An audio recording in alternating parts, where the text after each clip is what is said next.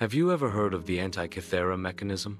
Discovered in 1901, deep in the waters near Greece, this mysterious device shocked scientists.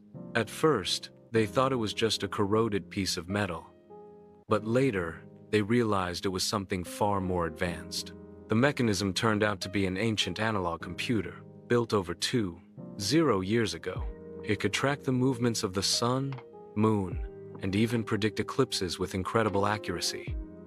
Imagine that technology so precise, existing centuries before modern science. But here's the real mystery.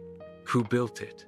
Some believe it was crafted by the ancient Greeks, maybe even inspired by Archimedes. Others think knowledge this advanced must have come from a lost civilization, or perhaps something not of this world. The Antikythera mechanism still raises one question that no scientist can fully answer. How did ancient people achieve such futuristic knowledge? If mysteries like this fascinate you, don't forget to like this video and subscribe for more hidden secrets of history.